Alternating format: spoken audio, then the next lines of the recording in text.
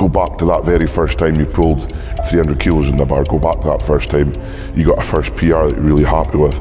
I get goosebumps just thinking about it. That's the essence of strongman. When I'm in the freest of my state, that's when it comes out of me, you know, that, I'm here, I'm lifting, and it's the most beautiful thing we can do.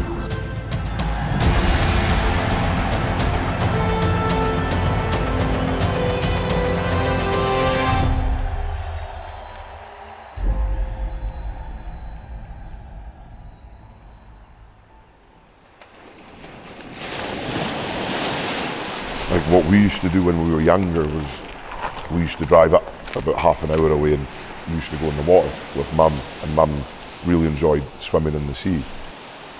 Like the grieving process, it was really, like, still now, like I cry every day pretty much. But when I'm in the water, like when I close my eyes, when the sun's out, like that's when I can connect with Mum. It doesn't need to be a verbal, I'm not talking to her, but just feeling that energy between us, you know, I can feel that every day. Every morning, it's a test for me to come in here, to wake up early, to wake up 5:30, whatever time it is. And even when I'm driving through, my head's telling me, oh, just stay in bed, it's nice and cozy. I think, oh, I'll just have a coffee and I'll be fine. But this is like having all the coffees compressed into one in the whole world, and the most intense feeling of being in here. We've got the sunshine, we've got other people here, we've got this absolutely amazing water on the beach. It's primal, it's what we're supposed to do in life. We're supposed to be in nature, we're supposed to immerse ourselves in nature, we're supposed to be strong mentally, physically and emotionally, and until we're that, until we're all those three things, we'll never be free. So that's why I love strength so much, because strength can set you free with the cold water, with being open with your emotions, and this glorious world that we live in. It's absolutely amazing, man. And I am buzzing my little titties off. I think one of my earliest memories of putting myself to the test of strength, I think I must have been probably 6, 7 years old at the most, and we were up the back from here at my auntie's house. They had a farm there. We had I think it was a birthday party, and there was a group of us, and I was like, oh, I bet I can lift this car. And you know, you tried to go under the wheel arch and try and lift it up, but you're just bouncing in the suspension. And I thought I could lift up this car, and I thought, oh, I'm really strong. And none of the other guys could do it. So in my head, I was strong then, you know, at kind of 5 or 6 years old. I used to do a lot of work in the garden with my dad, with my granddad. So I used to test myself to see how heavy a stone I could pick up. And again, this was probably 8, 9 years old. And I remember just loving that feeling of when it was too heavy, oh, it's too heavy, but then you'd wait a minute and you'd come back and try it again. And being able to lift it just felt really, really nice for me. So that was like my childhood. I was in the academy, secondary school or high school, whatever you call it. There was a physical education period where you could go to the gym. So I went into the gym the first time. The PE teacher said, you know, don't lift too much weights or whatever. And she kind of left us to it. So me and a few of the guys went down to the dumbbell rack and were just doing curls. And there was like a bench press machine. So again, it was like as much weight as we could. Probably 80 kilos worth, if that. So I managed to like get one rep, you know, your face red, bright red, and none of my friends could do it at that time. And I was like, geez, this is pretty cool. It makes me feel, straight away it made me feel like I belonged there, because I was good at something. When you're good at something, generally you feel like you belong there, you know. So for me, that was that kind of little ignition source to the big fire that's now burning in me now, you know. I knew what Strongman was, obviously, from being younger, watching it on TV, still watching it on the TV, but I thought these guys were like these behemoths. They're huge, and you know, I'm like, there's no way I could ever do that. No problem on the clean for either of them. As I was kind of progressing, I noticed my body getting bigger, I was getting stronger, and that again started to remind me of when I was working in the garden, of, you know, being able to lift those stones with Dad and Grandpa and Opa, and, you know. So for me, that was the the real changing point for me when I saw my body grow, saw my lifts go up. And then, just by chance, there was a local competition on in Inverness, which was my first competition I've ever done. The deadlift shall rise. I think that was what it was called. I went down completely new to everything, didn't know what I was doing. It was 320 kilos I lifted on a stiff bar. And again, I didn't have a clue what I was doing. I had a stringer vest on, a little Gold's Gym belt on.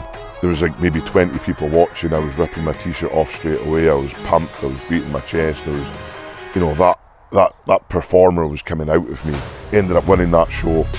And then that, for me, that's when it was like, right, this is something I'm thinking about all the time. I'm excited. Everything just felt good. I felt alive. And from that day, it was strength, and Strongman was the only option for me from that day forward. The Highland of Lou Stoltman!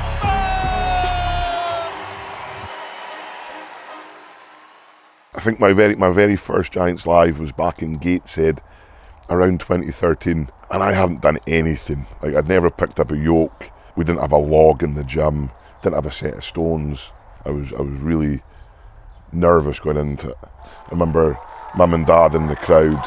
And I think my dad said to someone in the crowd, watch out for Luke, he's going to do well at this show. I think I came second last. And it was pretty, it was amazing actually. It was the most amazing thing, because I never thought I'd ever get to that level. I never thought I'd be competing at a Giants Live show, competing against Big Laws, Terry.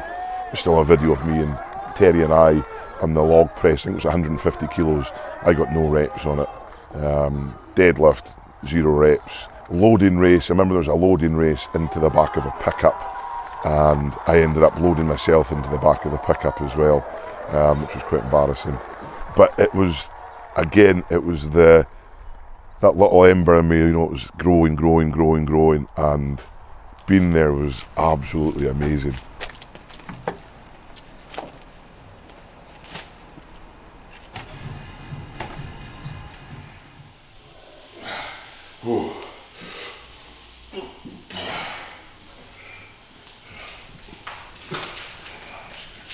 Tom was a very gifted sports person, you know.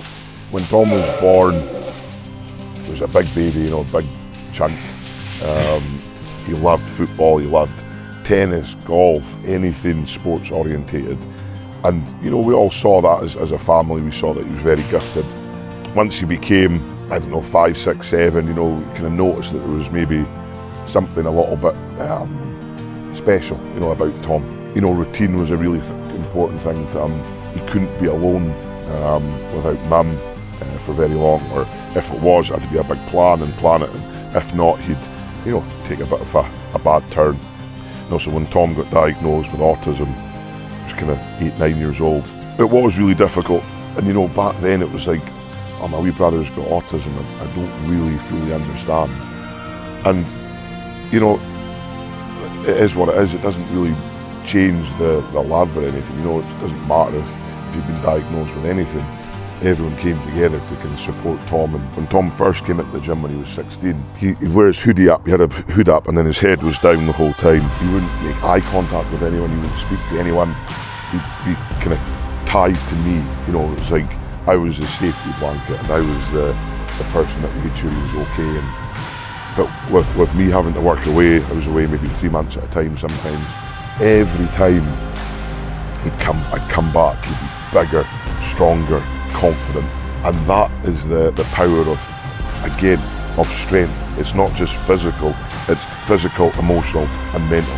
That is the power of strength. And without that, without Tom first going to the gym, okay, the physical strength was there, but then from that physical strength, he then got mental strength, and now he's got emotional strength as well. So that's all come from that first time he's opened that door with me to go into the gym. You know, that was the starting point, I guess, of whatever we are now. You know, it's the Stoltman brothers, or whatever this thing is we're doing. That was the start of it.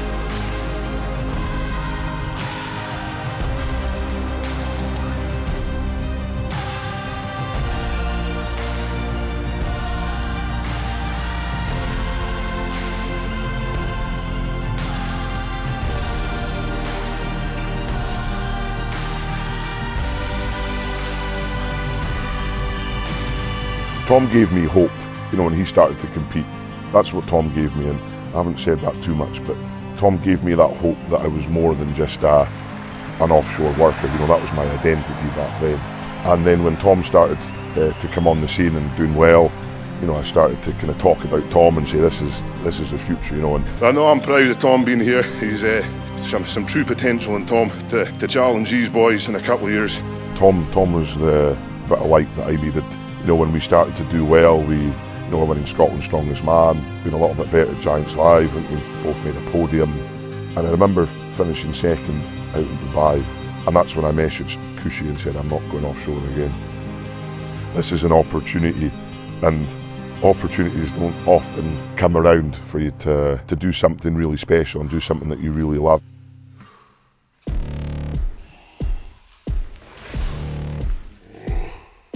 I had to do myself justice, and my mum as well, for her memory. You know, I knew she would want me to be happy or do something I'm passionate about. So I said to Tom, like, I'm done offshore, I'm done working, let's try and do something. We had the YouTube channel up by then. We started doing merchandise, and I was like, I'm done. And Stoltman, so quick, wow, wow, wow! Look at that performance! Lawrence Shawley quick, Stoltman quicker. That moment when Tom won the first World's Strongest Man back in Sacramento, it was almost like an outer body experience, you know. You kind of, I love the part, and I watch it back, Tom loads the last stone, and he looks round to Brian Shaw, and it's like in pure disbelief that he's done something like that. I mean, I know I'm very biased. That moment you won't ever beat that for me, that World's Strongest Man. A boy that couldn't leave his room up until he was 14, 15 years old, diagnosed with autism. Could have given up so many times. The most uncomfortable thing in the world for him to speak to people, to get interviews in front of thousands of people, to lose his #1 support in our mum in 2016. And for him to lose that and still come good, like his story, Tom's story, a little autistic boy that grew up to become the strongest man in the world, not just once but twice, probably going to be the best ever strongman in the world. Tom's unbelievable. He is the fucking strongest person I've ever seen, and I've been blessed with seeing so many strongmen. Brian Shaw, Thor, Eddie, Mitchell Hooper. Fuck them, it's Tom. Tom has got everything. And I don't mean that in any disrespect, because I love all those guys, but Tom is everything. What is strong? Tom Stoltman. For me, that's what I define strength as. Oh! What about that? What about that? Who is #1? Who is the world's strongest man? Tom Stoltman. I think in my earlier competitions, I was a bit of just there for a bit of fun and didn't really. I'm just happy to be here. I'm just happy to compete. It's an honour to be here, and it still is. I had a friend that was a psychologist, clinical psychologist, Amy. I spoke to her, said, I think it'd benefit if Tom maybe spoke to you. She's like, yeah, definitely, that'd be so cool. Love to help him. Watched obviously a lot of your stuff and think we could do a lot of work. And then, like she said to me, what about you? Would you want to speak? I'm like, I'm fine. What are you talking about, Amy? I'm sound. I'm just some idiot from the Highlands just trying to have a good time at these shows. And she's like, well, look, the way you describe yourself as some dafty or some Highland idiot or some idiot from Invergordon, or you're just here to have a bit of fun, like that's doing you it's like a negative, you're self-sabotaging. So it was very simple. The very first thing we did together, she was right, look, you call yourself some idiot, some dafty from the Highlands and stuff. I was like, yeah, well, I'm just like to get a spray tan, go down looking all orange for Giants Live, and you know, whatever. It's all about Tom, and Tom's a boy, and I just want him to be okay. And she said, well, let's start. So tell me why you're an idiot from the Highlands. Why are you an idiot? I was like, well, like, and I was like, fucking hell, I don't know. Like, I'm actually pretty okay, you know. I've got a good job, I've got a house that I managed to build, I've got a gym, starting a business, competing professional strongman, competing world's strongest man. I'm kind of not really an idiot, am I? And she says, no, you're not a fucking idiot. You're good, you're successful, you've managed to do things in life that, you know, other people would give anything to do. And that just like completely just went, whoa. Like it was like just changed my mindset. I was like, Jesus. So I was like, so is it okay for me to say I'm not an idiot? She said, yes, it's okay. You can be okay without saying you're an idiot or downing yourself. And I was like, right, okay. I remember coming to Europe's Strongest Man 2021, and I just felt like a beast. I just felt like an animal. I felt like nothing would get, like there was just no doubt in my mind that I was going to win. And that's one of the most powerful things I've felt. Like, I'm going to win this show, I'm going to become Europe's Strongest Man. And like having that belief, you know, having that pure self-belief, and it wasn't arrogance, it wasn't cocky, it was like, I know it's my time, it's me. Tom's one World's Strongest Man. It's my time to do something. I spent my whole life doing that to myself, like downing myself, not allowing myself to be okay with who I am. I didn't know who I was, and I was always looking for something. Oh, I should do this. I don't need that. I don't need that clarity, because if I'm this person today, I'm going to be someone else tomorrow. But for me, on that day, I was Europe's Strongest Man before I competed. That's what I felt like. The Highland dog, Luke Stoltman! In a very different frame of mind, the man from Scotland is ready to represent. You can hear the crowd willing him on. Stoltman knows this is critically important. On the way we go, and it is fire from the start. Both men driving that stall up. Tremendous battle. Both men so close. Edging the stall on Nordico. Who is Europe's Strongest Man? Luke Stoltman! Leaving a legacy doesn't have to be winning World's Strongest Man. It doesn't have to be Europe's Strongest Man. It doesn't have to be being hugely successful in everything you do. Our family has left a legacy in the form of our grandfathers or our mum. Mum's left her legacy on us. Is our legacy that Tom's inspiring millions of people are kind of looking to him as the new Superman, you know, and that's special. I still go back to that little Highland idiot when I start talking about things like that, because I think, well, who am I to leave a legacy? But then I want my legacy. If people think of me, I hope people think I'm a decent person. People say, you know, without me there wouldn't be a Tom. But Tom was the one that allowed me to achieve what I've done so far.